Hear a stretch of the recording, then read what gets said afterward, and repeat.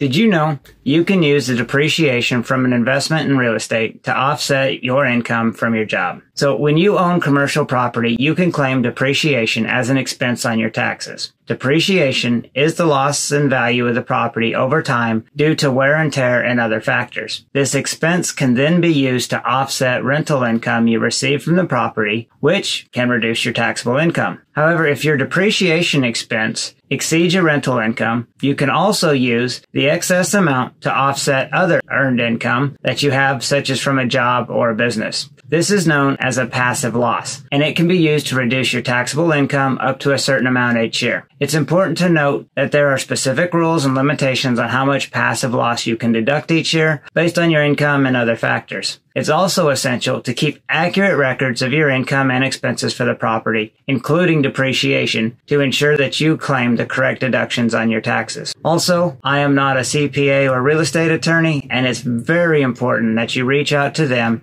and talk to them about your specific situation and how this applies to your situation you're in. Many people well aware of all the great advantages that come with investing in commercial real estate. But what I frequently hear is that it's not so common knowledge about how to get started, how to find deals, and find the right deals as they become available. If you'd like to learn more about investing in apartment buildings, join me on our free weekly call where we talk about apartment investing and network with other investors, new and experienced. If you're interested in getting started with this, you can get registered by checking out the link in my bio. Click that and you can get registered there. Hopefully, we'll see you there and we'll talk some real estate.